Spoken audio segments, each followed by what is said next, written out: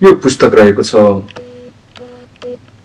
कवि विप्लव पर्तीको साडेनफ्लोरा।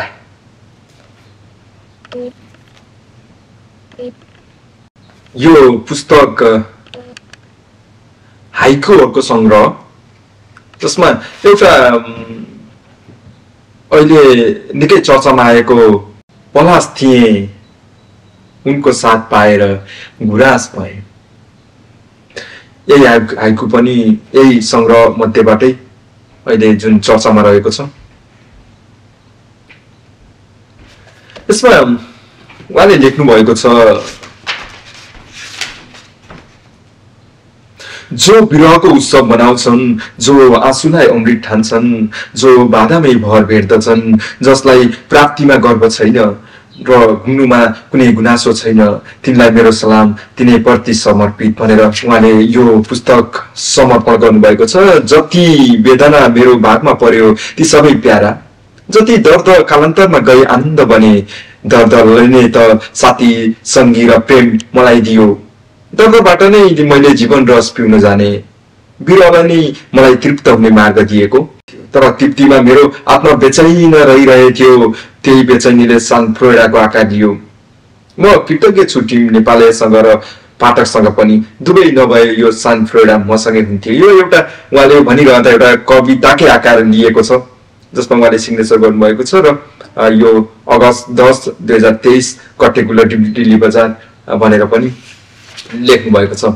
यसमा एउटा एकदमै मलाई मन परेको कुरा, यो पुस्तकमा उहाँले यो हस्तलिखित जस्तो हातले नै लेखेर कलमले जुन निपले हामीले लेख्छौँ पेपरमा, त्यसरी नै यो लेखेको छ जतिसुकै हेर्दाखेरि पनि एकदमै राम्रो छ। जसमा टाइटलहरू अब यसमा लेखेको छैन, तर यसमा चाहिँ यो एउटा भावनामा विलिन भएर भनौँ डुबेर पढ्दाखेरि एकदमै आनन्द नै लाग्छ।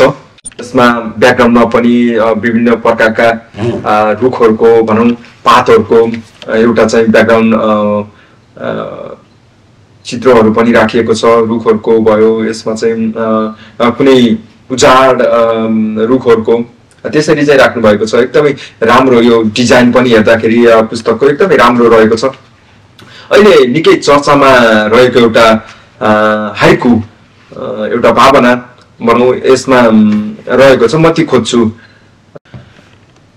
पलाश थिए उनको साथ पाएर गुराँस भए। अरे निकै चर्चामा आएको यो हाइकुको यो जुन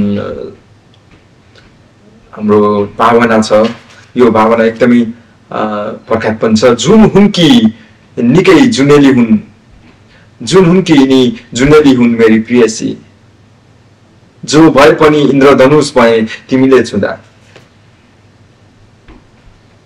तिम्रो मुहार हेर्न रवि उदायो न्यास्त्रीय जुन, तिम्रो मुहार हेर्न रवि उदायो न्यास्त्रीय जुन। तमस मन तिमी सम्झना साथ झलमल्ल भयो।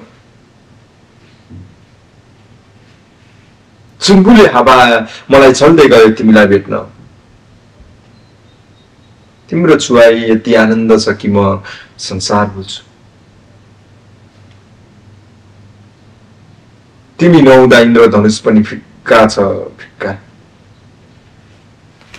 यस्तै निकै राम्रा राम्रा हाइकुहरू रहेका छन्। यसमा पछाडिको गातामा उहाँले लेख्नु भएको छ, केही लेखिएको छ। साहित्य साधनामा रमाउन रुचाउँछन् विप्लव, उनको अन्तरङ्ग विधा कविता हो हाइकु उनको प्रयोग। उनको अन्तरङ्ग विधा कविता हो र हाइकु उनको प्रयोग हो। एकदमै राम्रो रहेको छ। विप्लव पर्तीको सानफ्लोरा।